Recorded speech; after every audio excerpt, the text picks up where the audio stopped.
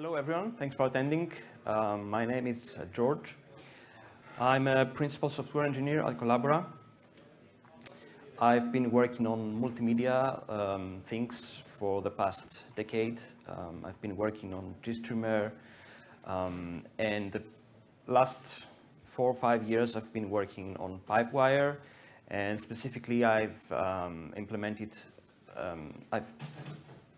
architected and implemented the WirePlumber session manager, which works together with PipeWire. I'll tell you about that a bit later. So let's talk about cameras, shall we? Cameras are really fascinating devices. They have some mechanism, captures light, and takes that into a sensor and transforms it into a digital picture. Amazing. How does that work actually? So on the hardware level, there's a bunch of stuff. There is a lens that takes light in, it directs it into a sensor behind the scenes, and then this sensor generates electrical signals. They go to a digital converter, they get converted, they pass through some processing to reconstruct the picture. The picture is then compressed, and finally it gets to the CPU, to the host system, where we in software developers working on that part of the stack, we get a picture to work with it. Now, I know this is all very simplistic. Description, I'm not a camera architect. I'm working on the software stack, on the CPU side, so on the green box over there. Now, this is a traditional form of a camera. However, in the recent years, we've started doing cameras which look more like this. So there is no longer just one sensor. We have 3, 4, 5, 6 different sensors over there, different lenses, different sensor properties. And what happens is all these have their own pipeline, processing pipeline, and somewhere down the road, these images need to be combined. We need to reconstruct the final view of the real world, which is being measured by different sensors and different lenses. And then we want to provide something to the user space, which can be different depending on the use case. So it's really, do you want to capture a photograph, or do you want to capture a video, or you want to capture just a preview for the screen? These are very different use cases. And every time you ask for one of those, the camera actually needs to be configured differently.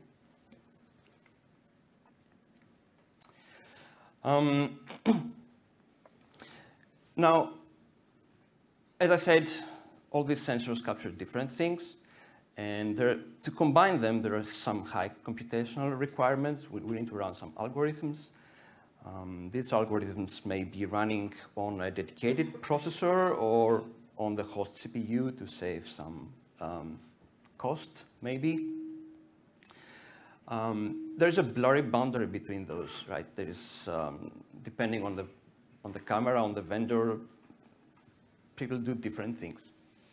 And nowadays, we also started seeing also AI processing, which I suspect it's combined somewhere in there. I haven't really looked it up yet. It's new development. So basically, all these images from all these different sensors, they go back and forth in a processing pipeline. There are different blocks that do different things.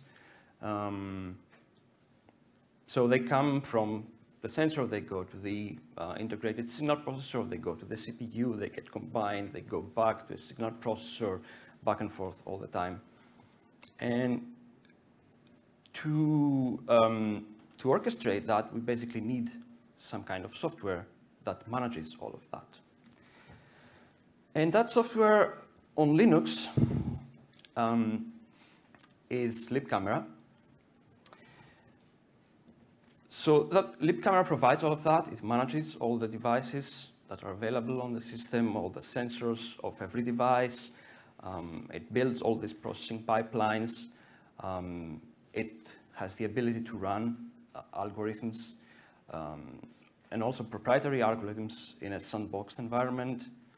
It has all the device, agnostic device-specific components, which may be provided by a vendor as well.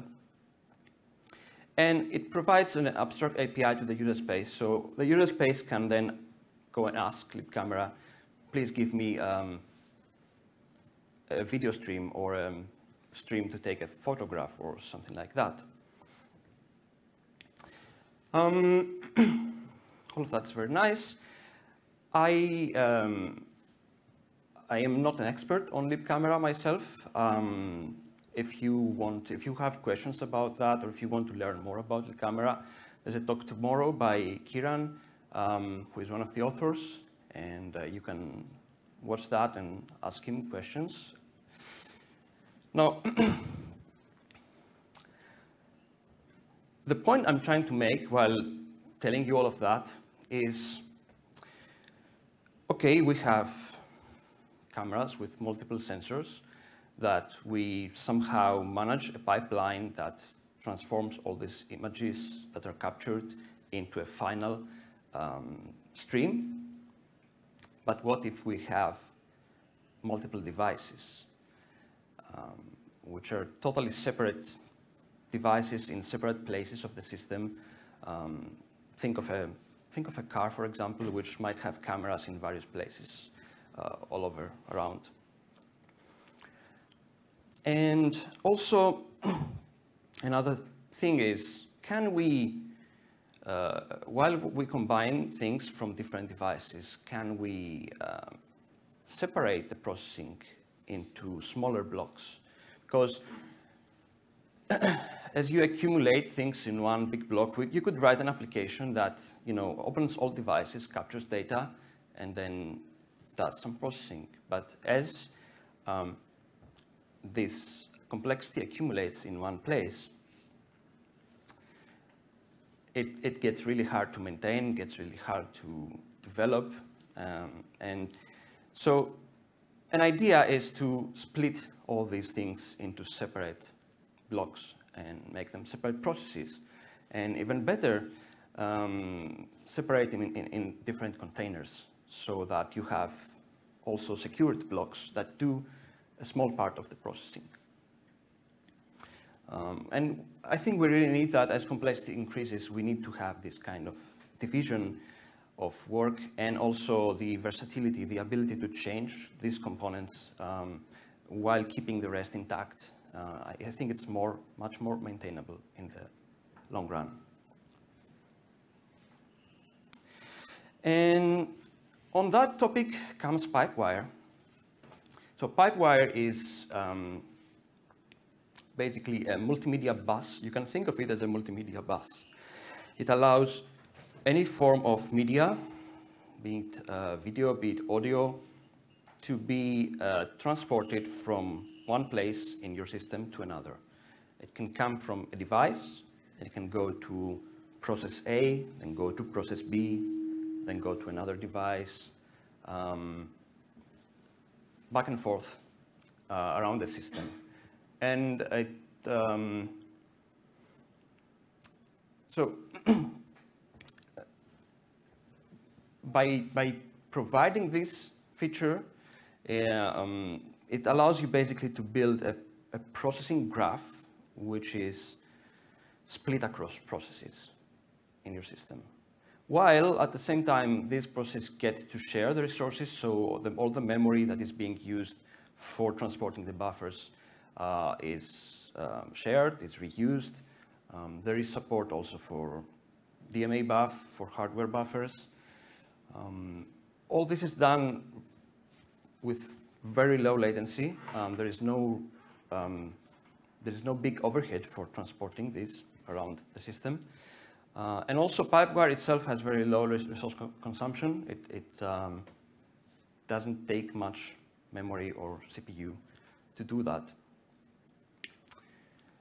And obviously, by allowing you to build a graph, a processing graph with blocks, just like libcamera, it also needs something that will manage all this graph. It will put all the blocks in their place and connect them together and allow media to flow from one place to the other.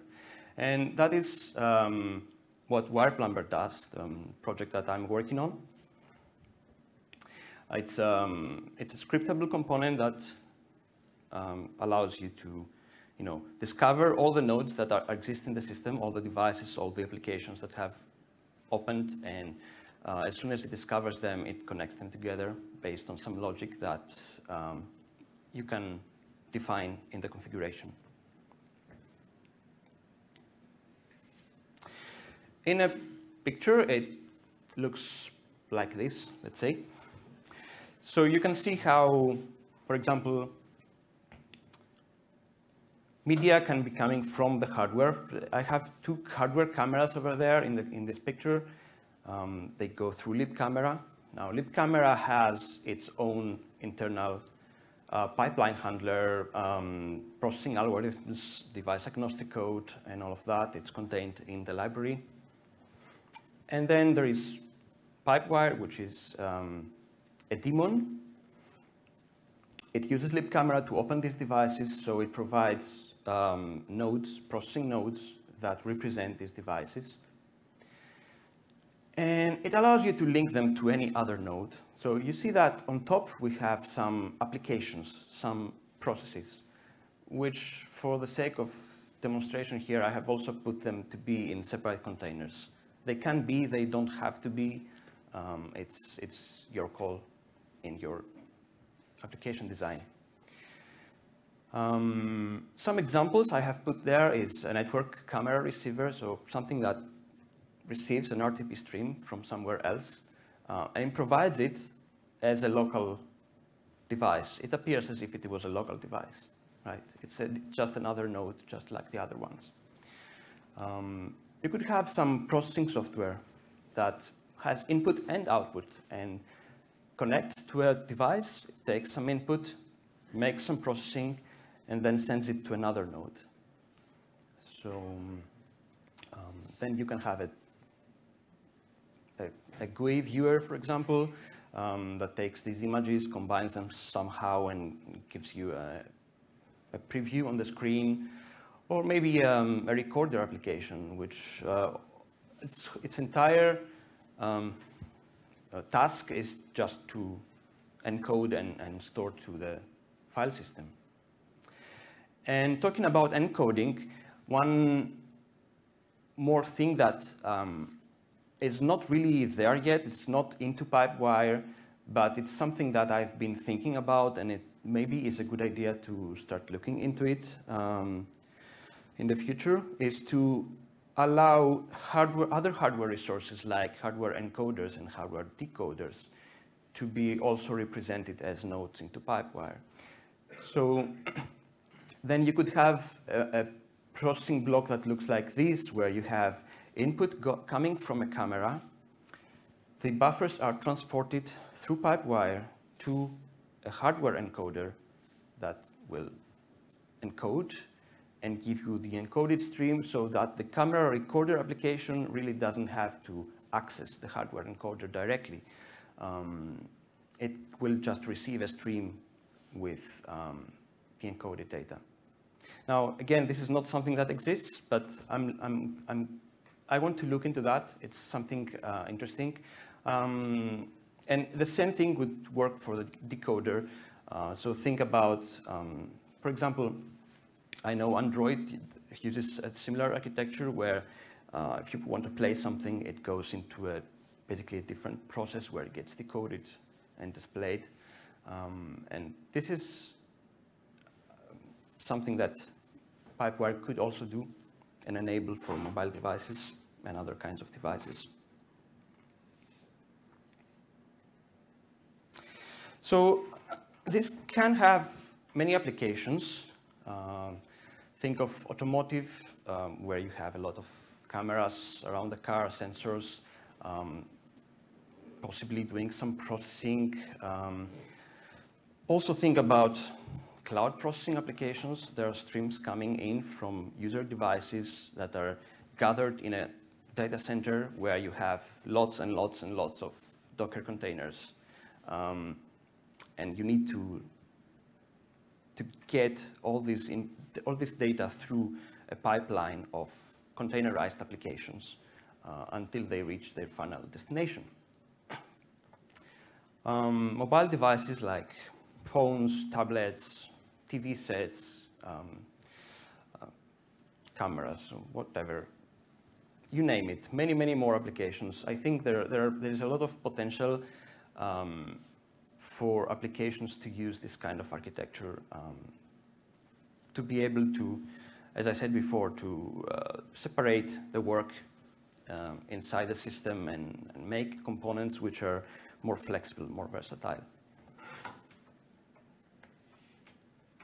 Of course, let's not forget audio. I've been talking about video based on camera input, but PipeWire is also used for audio. It can transport audio. It's now the default audio daemon on the Linux desktop, replacing the previous daemons that were there, Pulse Audio and Jack. And it is also, it's also been deployed on some devices like the Steam Deck, for example. It has a very nice Bluetooth audio infrastructure, so much better than what was there in Pulse Audio. Works really well. And all these complex audio graphs are actually made possible through PipeWire in the desktop right now. And we are seeing more and more people interested to apply this to their products, their devices. So yeah.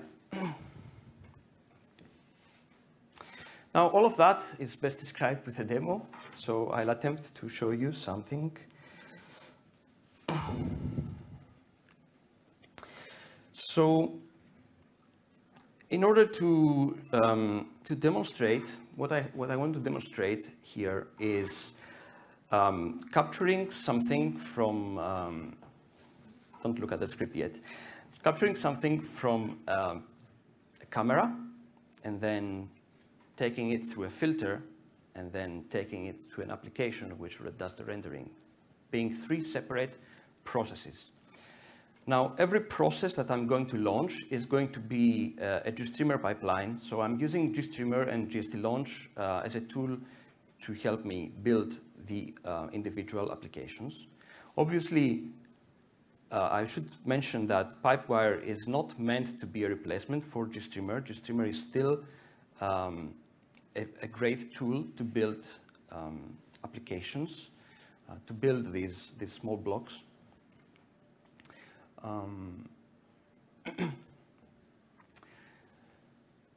So here I have a script which runs GST-Launch and basically receives input from PipeWire. It launches the PipeWire source element.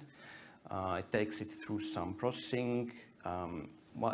The main processing element here is the face detect. So it's going to detect my face when it goes, when it appears in the camera. And then it goes out again back to PipeWire through PipeWire sync. And then I have another script which is going to just receive a stream from PipeWire and render it to a window. So let's launch that. Let's see.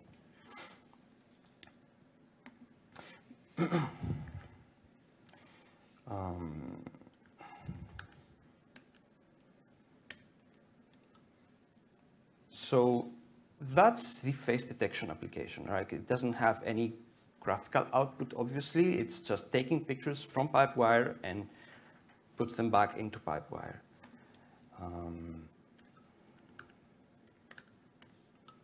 And that's the output window. So that's the script that receives something from PipeWire and renders it. It's not very nice. Why? I don't know. Obviously, nothing is perfect. I think it's a bit confused because this is an XV image sync, an X window. And it's a bit confused with the projector or something like that. So how do we know what's going on? There is this tool which was showing up before on my screen, which can show you the graph right now, what's going on in PipeWire, right? So I have my built-in front camera, which is, this is a node that uses libcamera to open my camera right now. I have also the plugin that uses video for Linux here, so it's also available, but I'm not using it. I'm using the libcamera one. It goes into face detect and then goes out and goes to the output window. That's one part. Now, we're talking about cameras and camera input, but it doesn't necessarily have to be a camera, right? We could also do playback. So here I have another process which basically plays a file, and it just, instead of rendering it to the screen, it renders it to PipeWire. So there's a node being created, and that gives me the video stream as it is being played out. And then I have another script which is very, very similar to the previous one. It's just something that plays, something that displays the output. So, video source playing and video output. It's going to show up. Yeah, this is the movie. Let me mute it. So, again, I have separation. I have the the decoding process which plays back, and the process that renders it are different things. Obviously, the interesting thing that I can do here is I can launch multiple renderers that show the same thing. So if I have this, like up here, let me resize it. Go to another terminal window, I can just launch the same script, and it plays the same output, synchronized, since it's being streamed by the other process. Right. So what we have here, we have, obviously there is some audio being played in the background. And we have this process, which is the video decoder and player, and two consumers, which render it.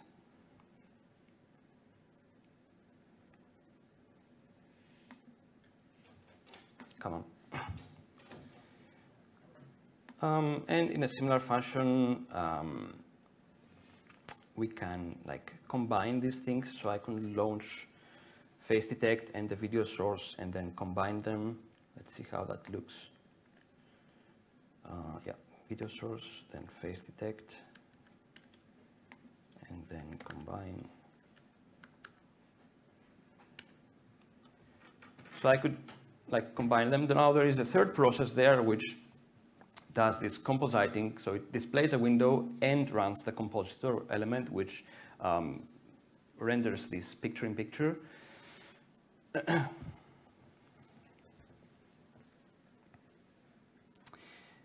And obviously I can start more of these, like, oh.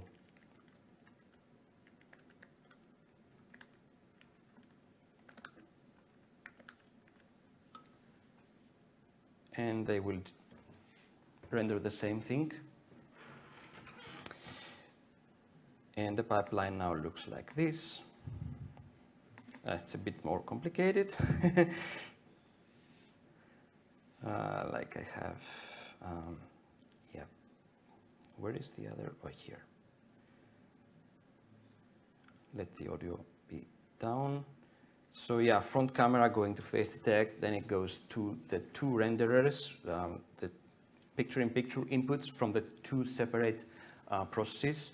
And the other one, the GST launch here, is the video player. And again, the two renderers, background inputs for the two different windows that I have. And obviously I can split this more, because now I have two processes, two windows here, like that one and that one, which basically both composite the images into the window. I could also run a separate compositor, like that composites, and then it provides an output to PipeWire, so that these two windows would just render without compositing. So let's see how that would look like. I could run this composite sh. Yeah, so that's another background application now that takes inputs from these, and it has an output not connected yet. And then I can run this composite output, which renders the result.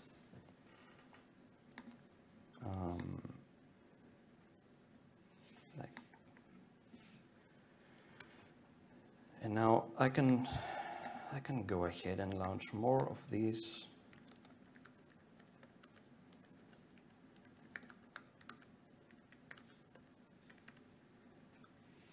So there's another window, and now these two windows are not doing the compositing themselves. It's being done by a single process here, so there is a shared workload. It's composited once and then rendered twice. And what about CPU? Let's see. That won't be good.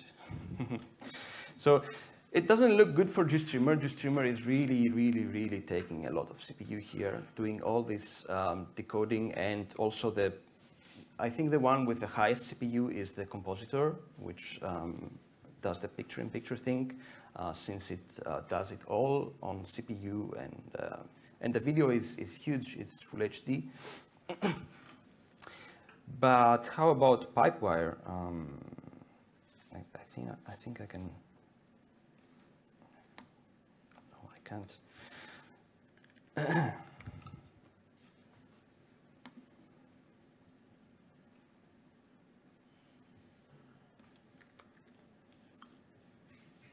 So how about PipeWire? PipeWire is using 0.08% of my CPU, so it's literally nothing for what it's doing. And only 50 megabytes of RAM. I mean, that's nothing for what it's doing.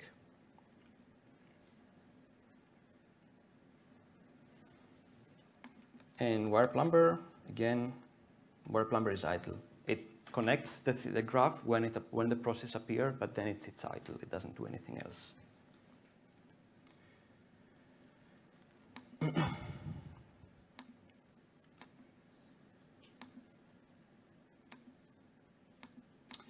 So yeah, that's it. Let me stop all of these.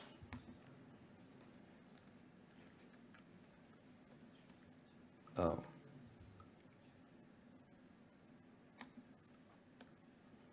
Come on. I can start it from here. So, next steps. I think that's your call, mainly. On my side and my team's side and on PipeWire upstream in general, what we do is we develop these mechanisms, these tools,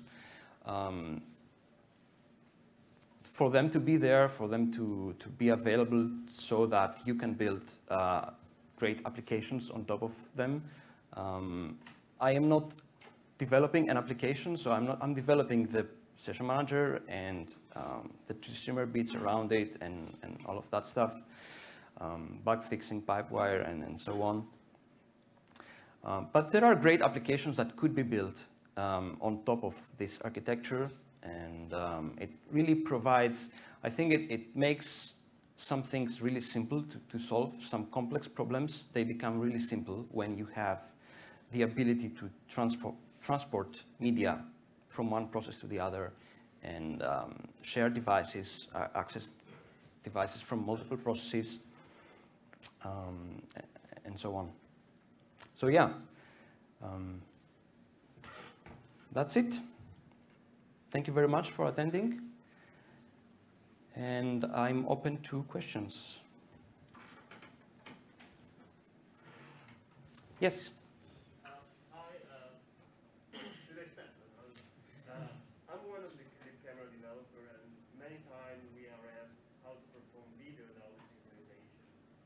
something we kind of have no answer because it's a strictly a camera problem.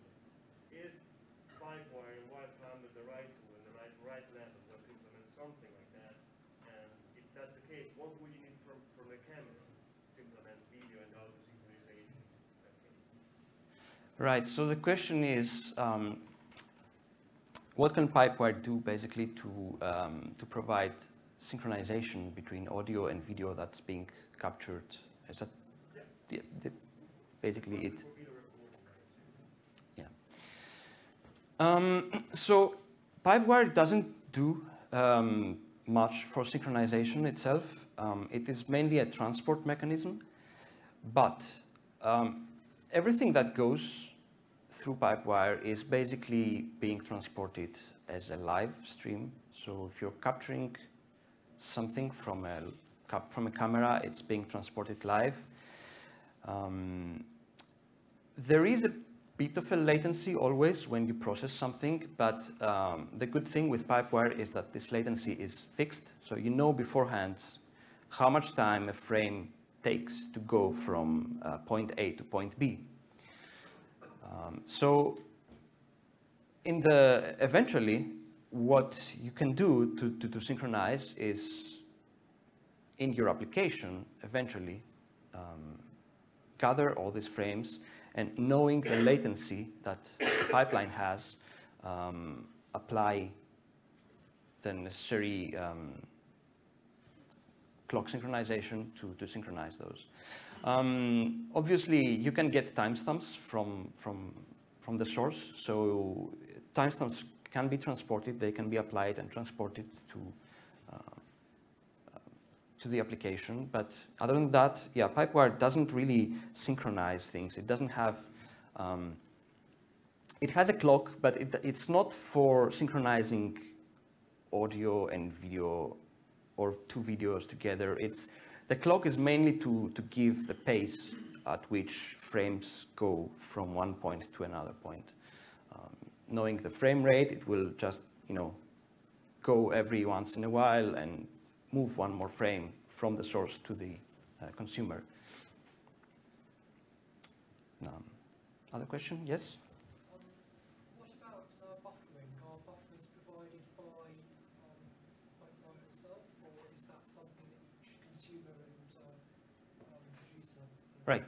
So the question is, are buffers provided by PipeWire itself, or is it something that the producer and consumer need to allocate and negotiate and so on? The answer is yes, they are provided by PipeWire. So as soon as you start a stream, PipeWire allocates a set of buffers for your stream.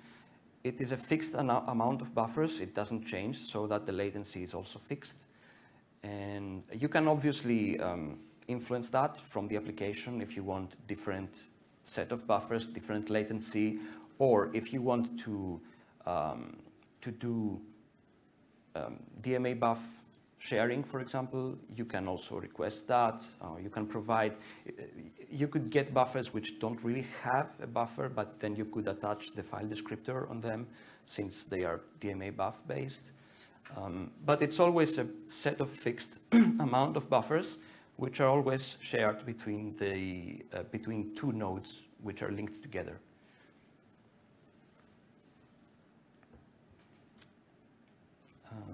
Okay, I have 3 hands. Yeah, please go ahead. So if I understand correctly, the communication between two nodes is zero copy, in the sense that PipeWire doesn't do any copying from the buffers which the producer does to the consumer. So when you have one producer and many consumers, how does that work? Because there sure has to be some copying there. Right, so the question is, while PipeWire basically does zero copy, transferring buffer from one node to another, how does that work when you have multiple consumers where both need to get access to the same buffer eventually? The answer is they get the same buffer, they get access to the same piece of memory in a read-only fashion, because they, if they want to process it, then they have to copy it somewhere else. But since they, when they are receiving something, they are receiving it for reading, right? So they can then copy it somewhere else if they need to. So if one of the consumers stalls for a little bit, does that mean that all the other consumers also have to wait for that one consumer to be done with the frame? The question is, if one consumer stalls, do the others have to wait? Is it no? The answer is no. They don't have to wait. There is no. I mean, the locking mechanism is implemented in the daemon in the server. The server, the daemon. I'm talking to the daemon as a server. The daemon basically assigns these buffers to these processes and gives them a time slot, which is called a quantum. So they have this much time to actually get the data. If they don't get it, it's their fault. They don't get access to the buffer anymore. The buffer is returned back to the pool, and yeah, such is life. So you need to tune these things. It's not. It can go wrong if you try to have very low latency and give very small amount of time to process. It can go wrong. You can have bad results. It needs to be tuned if you have this kind of things. Yes. Next question. How will format negotiation be handled? Like if I've got a camera 640 by 480, I saw your script have hard-coded caps. Will that information be conveyed into the scripts in some form or through the PipeWire apps? Yeah, so the question is, how does format negotiation work? Because my script cheated a little bit and had the caps hard-coded. And the answer is, yeah, I'm not sure yet. It's something that is actively developed. I mean, there is some basic format negotiation. There are some of the scripts that I showed did not have caps hard-coded. So basically, they get the caps of the producer, whatever this is.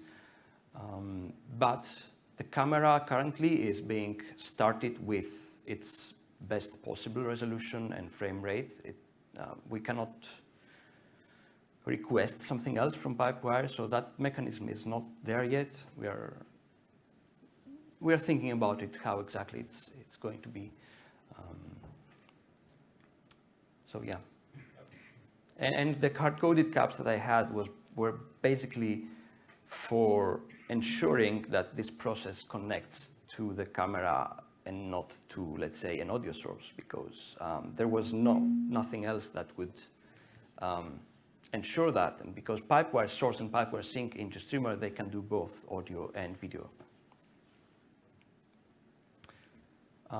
There was, yes? What's the current way to configure more complex pipelines? So we showed some scripts, but considering you have a more complicated PipeWire setup with more nodes or ties or keys or Yeah. together and having some programmatic configuration of that, what's the way to do? Yeah, so the question is, how can we manage more complex pipelines? How do we program things to be linked together? And the answer is that you can do that through WirePlumber and its scriptable configuration, which I did not show here. What I did was that in every PipeWire source that I launched, I was passing a property called node.target, which specifies the target node that I want to link to. And this property acts as a hint to WirePlumber. So then WirePlumber takes that and says, okay, do I have a node with this name? And it looks up the graph, and if it finds a node with that name, then it makes a link. But it's a hint. It doesn't have to be that way. WirePlumber can act differently if necessary. And there are scripts that can do this kind of linking. Source scripts. They are written in Lua, and currently they are pretty complex, but it's there. There is a bunch of logic here written in Lua that can do all this routing. It can discover nodes, they can take their properties and see if they can be linked or not, and blah, blah, blah. I'm out of time, so thank you very much for attending, and if there is anything else, you can catch me later and talk to me. Yeah, thank you.